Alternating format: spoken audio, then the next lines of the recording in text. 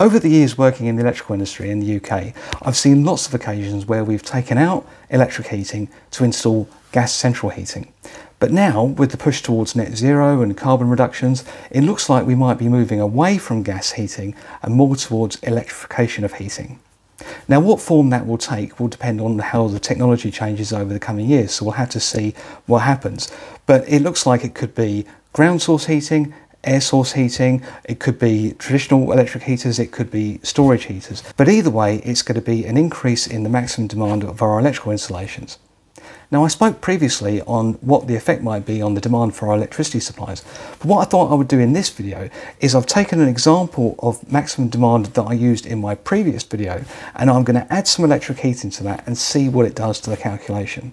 Now, if you haven't seen my previous videos on maximum demand, I'll add a link at the end of this video.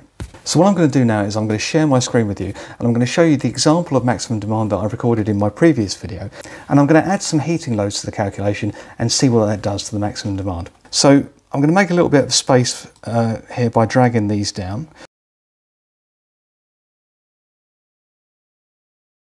So let's see what happens if we add some heating.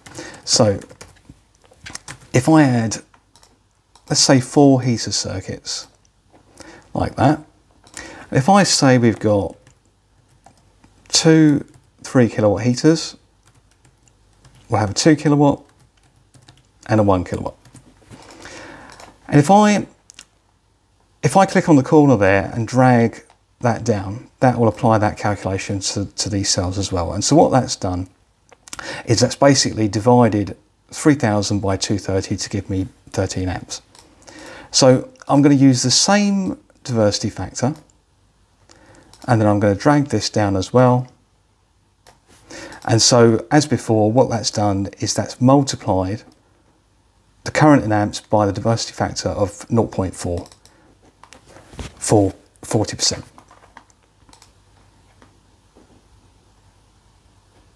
So now all I've got to do is I've got to adjust my totals, because as you can see, that doesn't capture all of those. So if I just change that, like so, and like so. So by adding those 4 electric heaters, the maximum total demand before diversity is applied, 192 amps, which is a hell of a lot.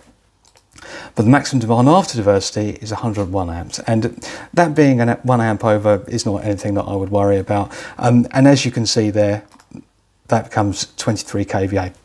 Now, if you were doing this for a new installation and you wanted to apply for a new electricity connection, what you would also need to do is let the electricity supplier, the DNO, you would need to let them know what the heating load is in watts. And so this is why I find it so useful to total up the wattage as well.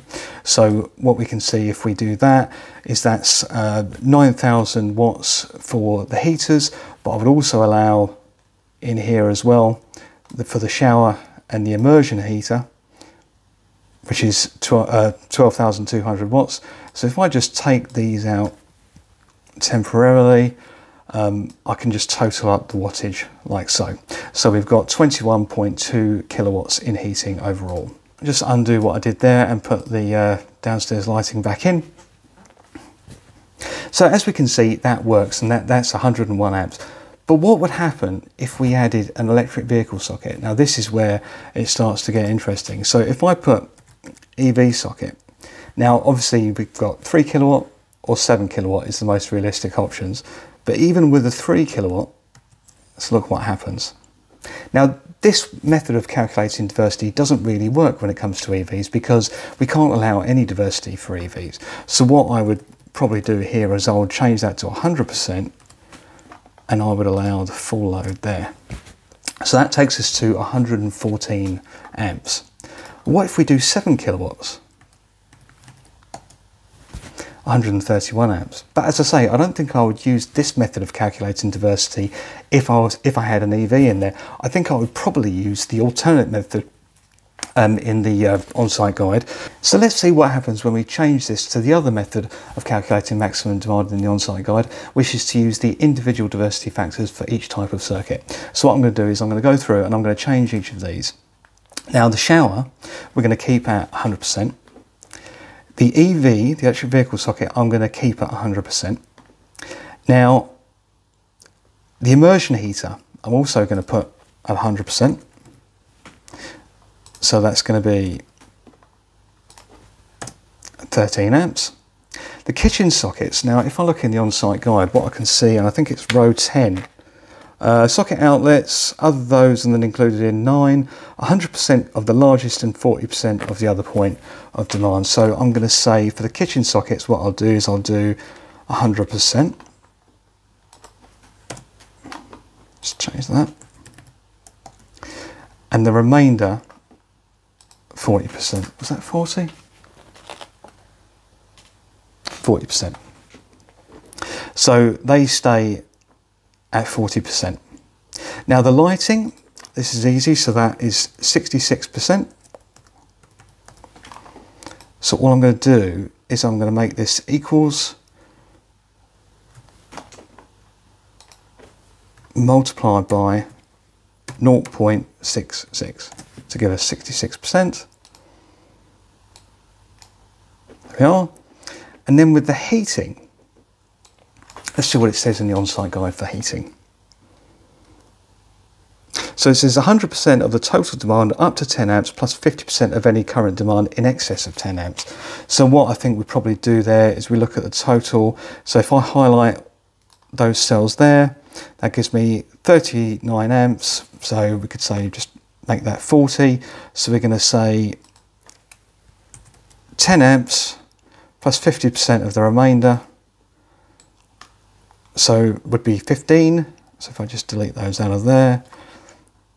So there we are. So I've taken the first 10 amps and then 50% of the remainder. So the remainder will be 30. 50% of that is 15. And there we go. And then we have the EV there. So that gives us 151 amps. But what happens if we change that to a 7 kilowatt EV charger? 168 amps. So either way that you do the calculation in the on-site guide, we can see that the maximum demand increases massively when we change to electric heating and if we have an electric vehicle. Now we know that electric vehicles are going to become more available. So we can expect that people will get electric vehicles, unless of course they live in a place where there is no off-street parking and there's nowhere for them to charge. Then in that case, then that might not be such a problem. Now, the other alternative to this is we could look and see if we could have night storage heaters, economy 7, which is what we used to have back in the day. I've had it years ago, and the good thing about that is that the heaters are on at night time and they're not on at the same time as everything else, but of course they would likely be on at the same time as the EV charger. So either way we look at it, the demand is going to increase, and this is why I mentioned in my previous video that I really think that we might see more three-phase connections being offered for domestic properties just to cope with the maximum demand. But that's just a couple of examples there of how I think the maximum demand might change over the coming years. Now, the guidance of calculating maximum demand could well change over that time as well. So I'll be interested to see if we do get any new guidance that changes from the on-site guide.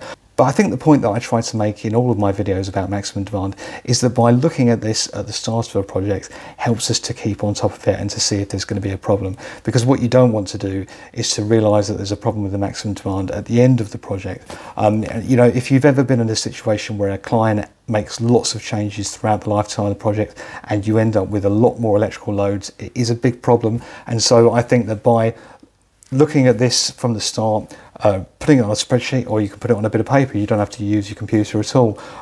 So I really think that this is a good idea, and it's something that I always recommend. Whichever method you use for calculating maximum demand, I always recommend looking at it at the start of the project rather than waiting to find out if there's a problem later on, and especially when it comes to electric heating and electric vehicles. And the other thing to bear in mind is that if you do add any kind of electric heating or an electric vehicle and you're applying for a new electricity connection, the electricity supplier will want to know the load in watts. So it's really worthwhile looking at the maximum demand at the beginning of the project. Thank you for watching. I hope you found this video useful. If so, please see the link to my other videos about maximum demand.